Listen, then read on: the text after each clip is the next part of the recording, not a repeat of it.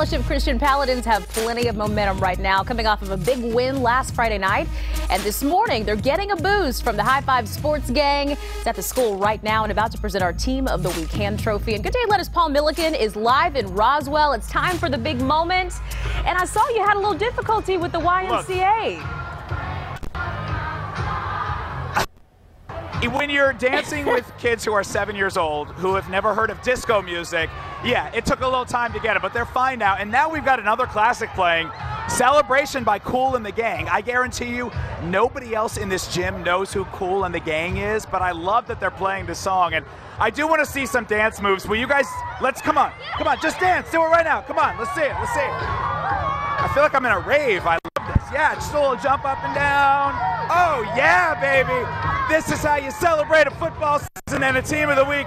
All right, guys, wait, I'm going to try to make my way through.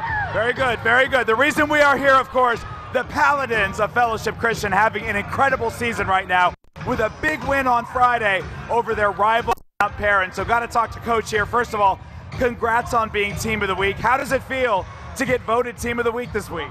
Thank you. We're very honored. We've got a great group of kids, great senior leadership, and it's been a great season so far. Yeah, you certainly have a lot of community support. There's a lot of parents here, a lot of family members, a lot of friends. How does that feel to have the whole community behind this team? It feels amazing. Again, we are part of a great community, great administrative support, and wouldn't want to be any other place. Yeah, we got to talk about Friday's game. I know it was a really big one for you guys. Mount Perrin is a big rival.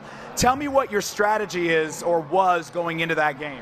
Oh, well, we just came in playing great fundamental football, great team effort and intensity, and the kids hung in there. Yeah. We were down 13-0 at half, and they had a lot of heart and came back and played a great second half to win a football game. Absolutely. A lot of grit and a lot of heart on that field for sure. Now, you've got a bye week this week, so you get to rest a little bit.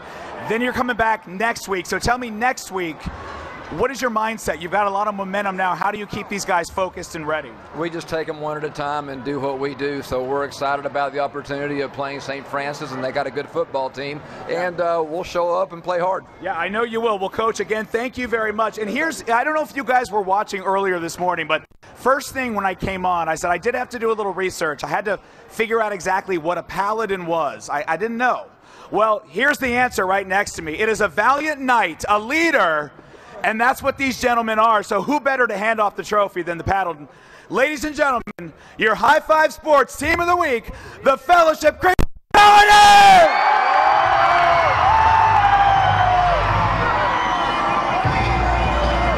And Elise, that's the moment we wait for every single week. The trophy is held high.